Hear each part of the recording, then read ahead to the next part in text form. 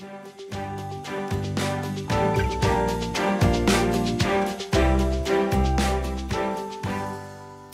everyone, it's Miriam with a Y. I apologize for my voice. I've been a little bit under the weather for the last couple of days.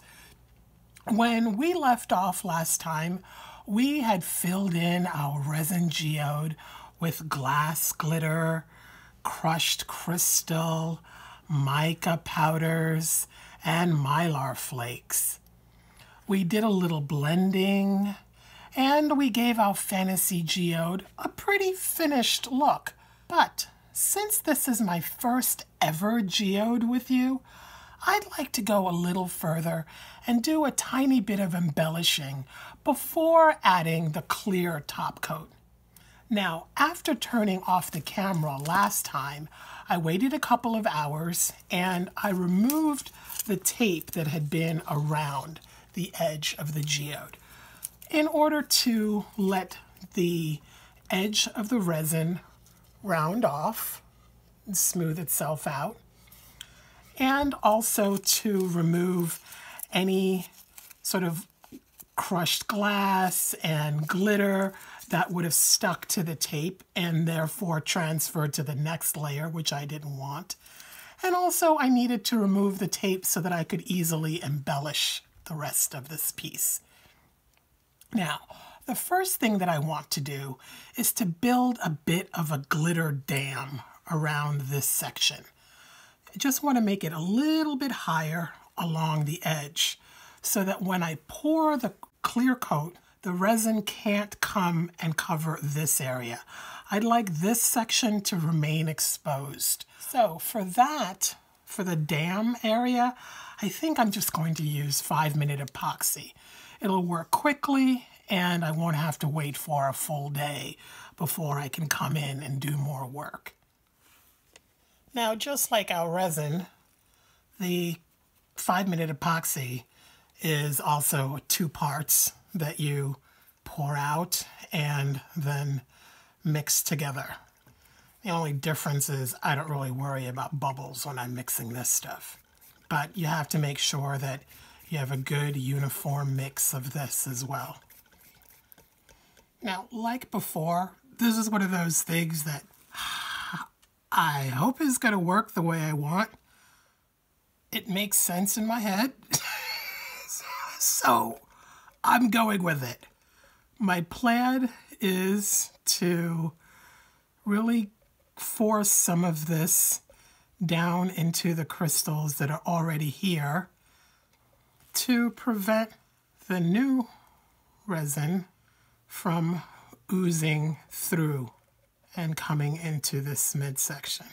Really trying to fill in as many of the nooks and crannies as I can on the edge. And then I'm also sort of sculpting a little bit out, getting these little points a little better defined. Okay, so now that I've done that, I'm just going to sprinkle some glitter on top. I'll pat it down just a little bit, not too much because I don't want to flatten it back down. And now I'll let this excess fall onto this piece of paper.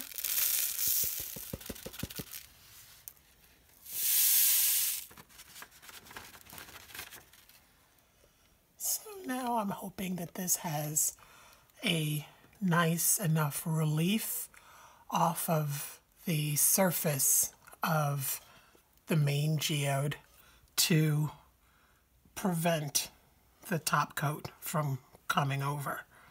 We'll see.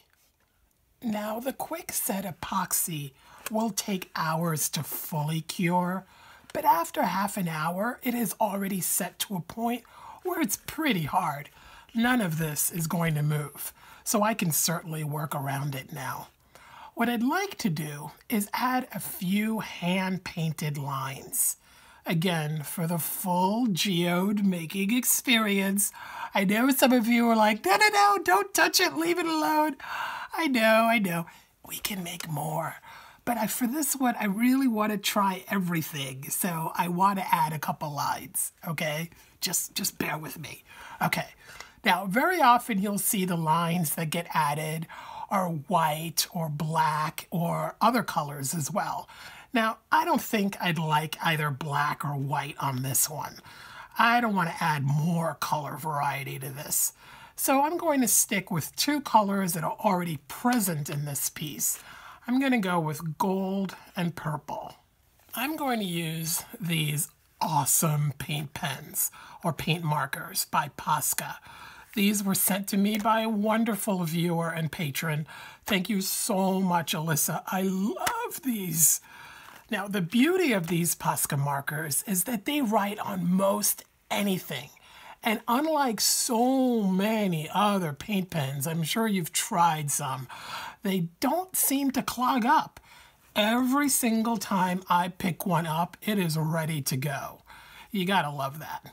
Now, these come in a variety of widths. I'm using their fine tip, or what they call PC1M. Now, I got lucky. The purple in this set is the right purple for this. You know how a purple can be too red or too blue? This is the perfect purple for this. And the gold I had already planned on using, so I made sure to mix up this particular mica color to match this gold. I originally toyed with drawing right over these dimensional lines that I had put down and are now underneath this first layer of resin. But I think that instead, I'm going to complement them and draw alongside a couple of them. Here, I have a gold line that I lost on this side. It got covered up. So I'll start out by adding that. And then I think I want to run a line alongside this dimensional line. And then when you're doing these, you don't have to worry about making them straight. In fact, the more crooked they look, I think the better. Now, if you make a mistake, this is removable for a while. You can wipe it off. But then after a while, it'll dry to a point where it's permanent and it won't come off. So it'll be safe to pour resin over, for example. Well, how about outside of the druzy area? Now, I'm not loving how this turned out. I think I want it to come more to a point like I did here. So this is just one of my little micro brushes that I've just wet with a little drop of water, and I still have the ability to wipe this away for now.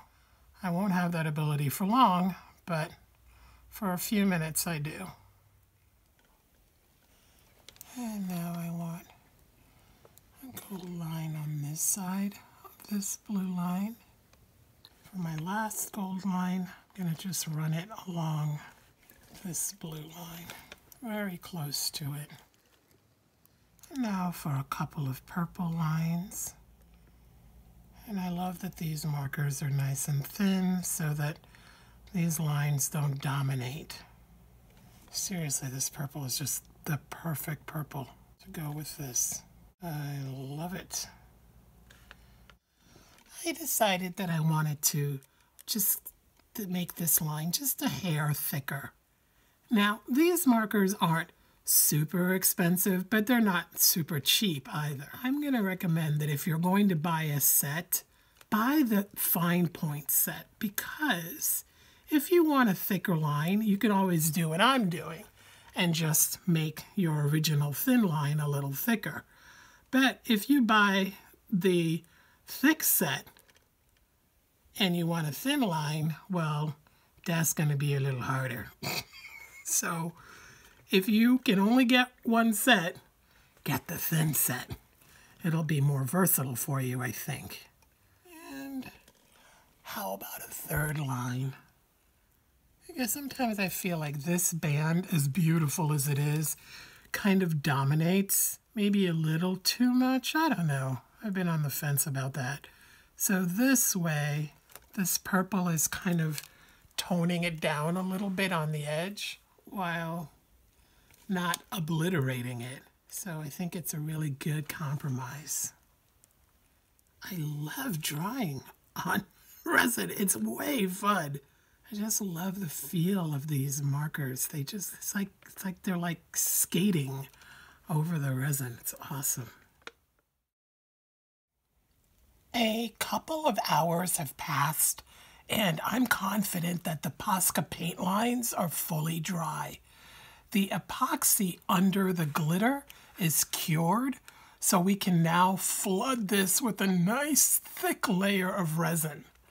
Now, while I was waiting, I went ahead and taped up my edge again to contain my top coat. Now, ordinarily, before adding a top coat, I would sand this layer down a bit to give it some tooth so that the new layer can grab on. But since this layer is so irregular with raised mylar flakes and it's got a glitter edge to hold on to here and some crushed glass here and more glitter here, I think it's irregular enough for the new layer to grab on. Now, unlike the first layer where I used liquid diamonds as my resin to give me extended work time, this time I'm going to use Clearcast 7050, which is my go-to resin. I don't need a ton of work time for this layer, though this is still going to give me at least 45 minutes, which is way more than I need. And more importantly, for a little impatient me, this will reach a touchable cure in just 8 hours because I really don't want to have to wait very long. By the way, it is perfectly fine to have different resins for different layers in a piece, as long as you've let each of them cure before adding the next. Now, like liquid diamonds, Clearcast is a 2-to-1 ratio resin. So I'm going to mix up 90 milliliters of resin for this piece, which means I'll want 30 milliliters of hardener and 60 milliliters of resin.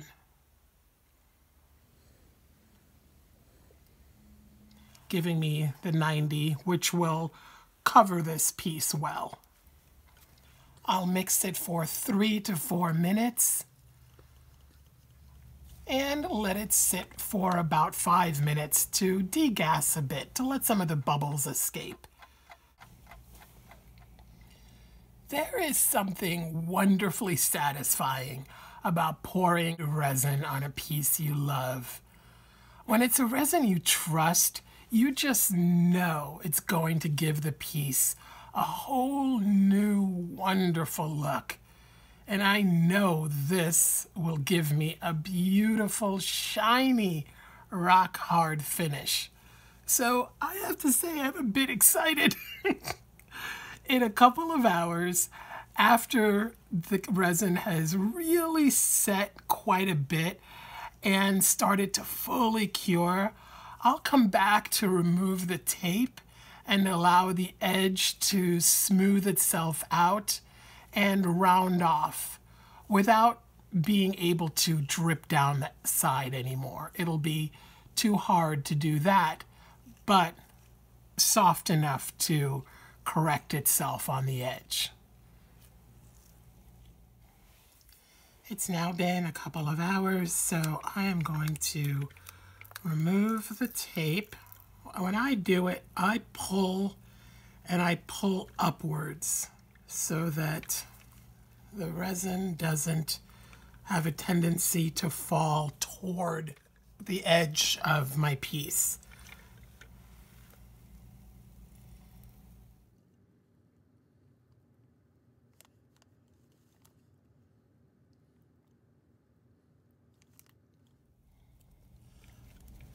Now, this is one of those things that after you've done, it's going to look kind of not great at first. You just have to have faith that the resin will pull back in and correct itself. It's going to look kind of jagged when you first remove the tape. Don't panic. Leave it alone. It knows what to do. That's the best way for me to explain that. So now, a couple of hours more, the edge has completely corrected itself and rounded without you having to do anything. I know you'll be really tempted after you pull off the tape to want to push in some of the edges that are sticking out.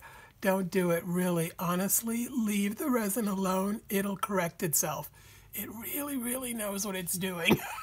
You just have to have faith and just step away and let it do its thing. And it will reward you with a really, really pretty rounded edge. Now, I have some raised areas because I had some stones here. I mean, a crushed crystal here. So that kind of makes it a little lumpier, but that's fine because that's part of the geode. But as far as the edge itself, that's really nice and rounded. And it didn't drip down the sides, and I didn't have to do much to protect it other than put that piece of tape around and then pull it off toward the end. So our geode is now done. Let's take some close-up looks at it. And I am tickled sparkly pink with it. I kind of can't wait to make a few more. What do you think of it? Are you maybe a little less afraid of jumping in and playing with resin if you haven't already? How about of making a geode? Let me know your thoughts on that and more. Give this a thumbs up if you'd like to see more things to do when painting with resin. What videos draw you in? If this channel helps you or entertains you, please share this with friends and consider being a patron of mine on Patreon, or contributing in other ways to make more videos possible. See the video description box for ways to participate in that, and for links to everything I used, as well as a coupon code for both resins that I used. When shopping on Amazon, I'd greatly appreciate you clicking on one of my links to the site before you pay. Doing that costs you nothing and helps my channel a little bit each time. As always, thank you for being my art family. I am so lucky to have you as viewers and subscribers. Go let your creative nature shine and be kind to somebody today. See you soon. Bye now.